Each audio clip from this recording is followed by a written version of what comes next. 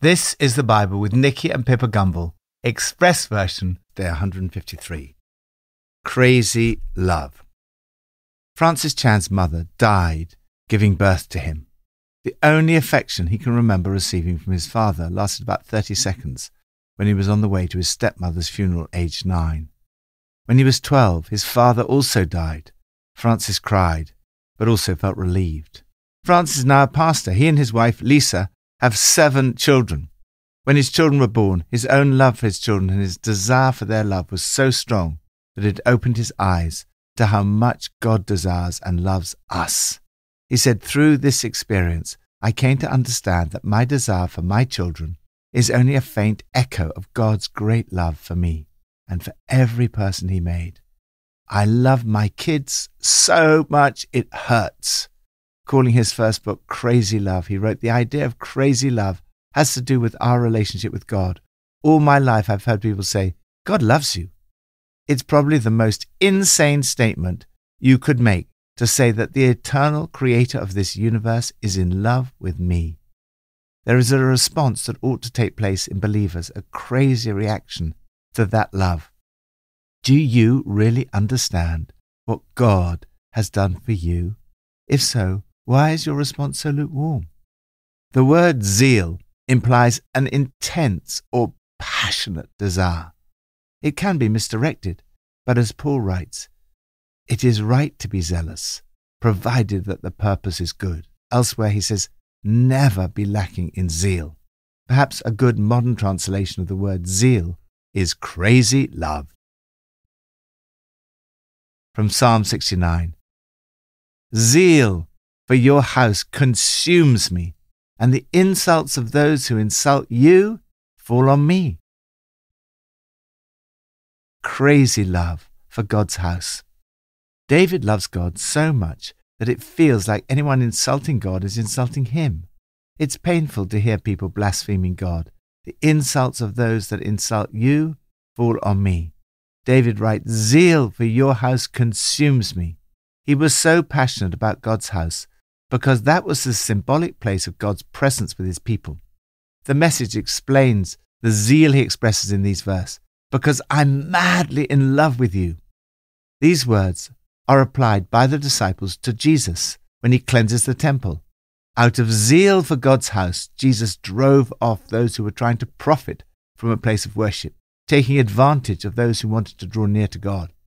David is passionate about not bringing God's name into disrepute. He does not want anyone to be disgraced because of him. Don't let those who look to you in hope be discouraged by what happens to me. He knows his folly and guilt, as I know mine. God, you know every sin I've committed. My life's a wide open book before you. David is concerned that this should not bring dishonor to God's house. Today, God's house, the temple, is Christ and his body, his church. There's nothing wrong with being passionate about the church. Be zealous to see God's name honored in his church today. Personally, I am inspired when I see a zeal for God's house, a passion in worship, a leaning in to the talks, an amazing welcome for every new person. Passion is inspiring and infectious. We need more crazy love in the church today. Lord, consume me with zeal for your name and your church. New Testament. Early in the morning, Jesus stood on the shore, but the disciples didn't realize it was Jesus. He called out to them, "Friends, haven't you any fish?" "No," they answered. He said, "Throw your net on the right side of the boat and you'll find some." When they did, they were unable to haul the net in because of the large number of fish. Then the disciple whom Jesus loved said to Peter, "It's the Lord." As soon as Simon Peter heard him say, "It's the Lord," he wrapped his outer garment round him, for he'd taken it off, and jumped into the water. Jesus said to them, "Come and have breakfast." None of the disciples dared ask him, "Who are you?" They knew it was the Lord.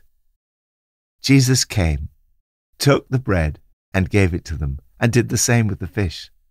This was now the third time Jesus appeared to his disciples after he was raised from the dead. When they'd finished eating, Jesus said to Simon Peter, "Simon, son of John, do you love me more than these?" "Yes, Lord," he said. "You know that I love you." Jesus said, "Feed my lambs." Again Jesus said, "Simon, son of John, do you love me?" He answered, "Yes, Lord, you know that I love you." Jesus said, "Take care of my sheep." The third time he said to him, "Simon, son of John, do you love me?" Peter was hurt because Jesus asked him the third time, "Do you love me?" He said, "Lord, you know all things. You know that I love you." Jesus said, "Feed my sheep. Very truly, I tell you, when you were younger, you dressed yourself and went where you wanted. But when you're old, you will stretch out your hands and someone else will dress you and lead you where you do not want to go."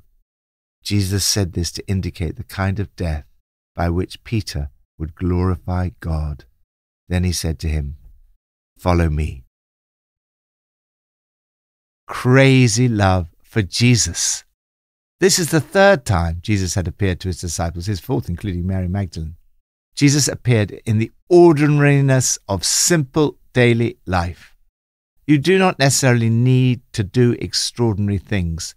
Jesus meets you wherever you are. Peter is fishing. 6 of the disciples join him. Jesus tells them where to catch fish and then cooks breakfast for them. Here is Jesus, risen from the dead, the one through whom the whole universe came into being, saying to his friends, "Come and have breakfast." The God who is revealed in Jesus Christ is life-affirming and such fun. When John recognized Jesus, he exclaimed to Peter, "It's the Lord!" Peter is so filled with excitement, enthusiasm, and zeal to get to Jesus as quick as he can that he wrapped his outer garment round him, for he'd taken it off, and jumped into the water. Sometimes in our enthusiasm and zeal, we may do some rather crazy things, but what matters is the heart of love and zeal for Jesus. Peter's eyes were riveted on Jesus. All he wanted was to be with Jesus. In Jesus' conversation with Peter after breakfast, we see what it means to have this passionate love for Jesus. First, supreme love. Jesus said to Simon Peter, "Simon, son of John, do you love me more than these?" These may refer to the fishing gear or the other disciples, whatever it means. Jesus was calling him to make his love for Jesus his supreme love. Our love for Jesus should be more than our love for anything else. Peter's zeal had not been without its obstacles. He denied Jesus 3 times. So Jesus gives him the opportunity to affirm his love 3 times. 3 times, Peter tells Jesus, "I love you." Second, sacrificial love. Jesus hints to Peter that his love and zeal for Jesus and his church is going to be costly. Indeed, it would cost Peter his life.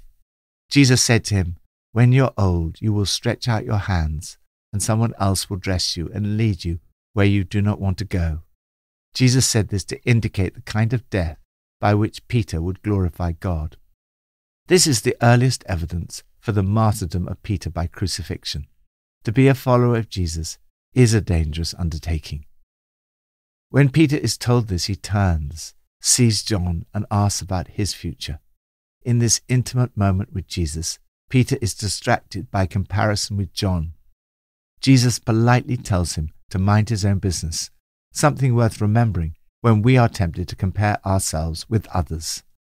Third, servant love. Each time Peter tells Jesus, "I love you," Jesus tells Peter, "Feed my lambs, take care of my sheep, feed my sheep." Peter can only guide, nourish, and be responsible for people if he loves Jesus passionately. Then Jesus says to Peter very simply, "Follow me."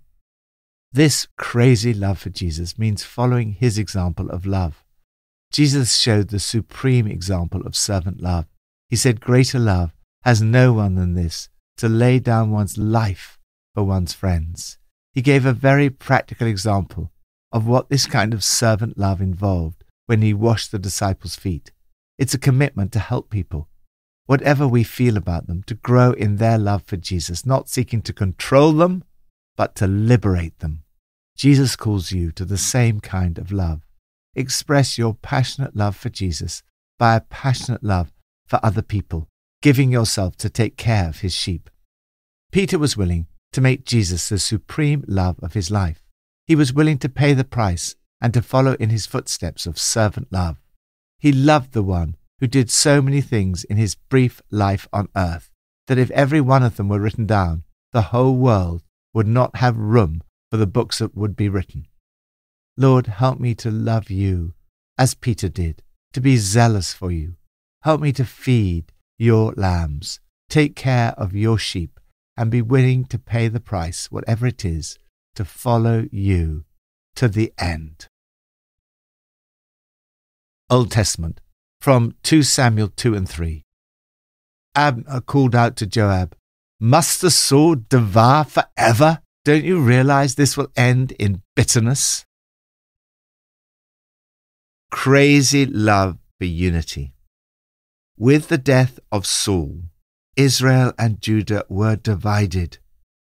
Abner called out to Joab, "Are we going to keep killing each other till doomsday?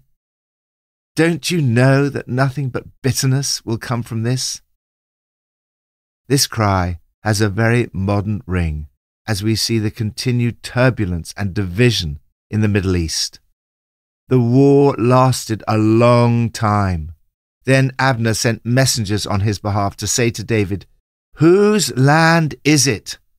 Again, this is a question still asked today. Abner went on to say, "Make an agreement with me, and I will help you bring all Israel over to you." Eventually this happened, and for a time at least, the land enjoyed unity. Disunity is so destructive. We see it in the Middle East today. We see it in the church today. We should be passionate for unity. Lord, I pray for a peaceful and just solution in the Middle East. Help me also to be passionate in pursuing peace, unity, and reconciliation in your church. Pippa adds.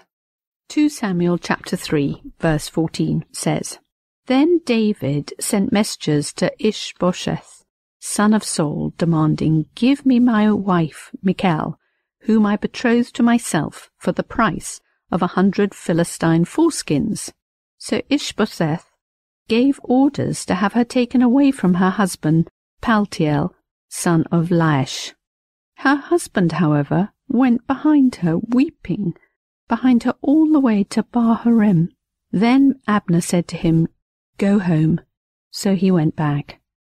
I know Michal was legally betrothed to David, but I'm not sure this was the best pastoral decision. Her poor husband, Paltiel, seemed really upset. Michal wasn't consulted, and David hardly needed any more wives. He already had at least 6. I think she would have been much happier if she'd been left with Paltiel.